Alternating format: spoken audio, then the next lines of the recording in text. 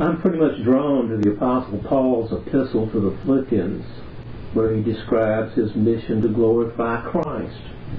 In verses 20 and 21 in that epistle, he states that, quote, according to my earnest expectations and my hope that in nothing I shall be ashamed, but that with all boldness and as always. So now Christ shall be magnified in my body, whether it be by life or by death. For to me, to live is Christ, and to die is gain. Close quotes. And I've got a footnote here that comes from the King James Version, page 195, Philippians verses 20 through 21. The John C. Winston Company, Philadelphia, Pennsylvania. What attracts me to Paul's epistle is his boldness, because I'm very much in the high-risk zone for the coronavirus pandemic because of age and health factors.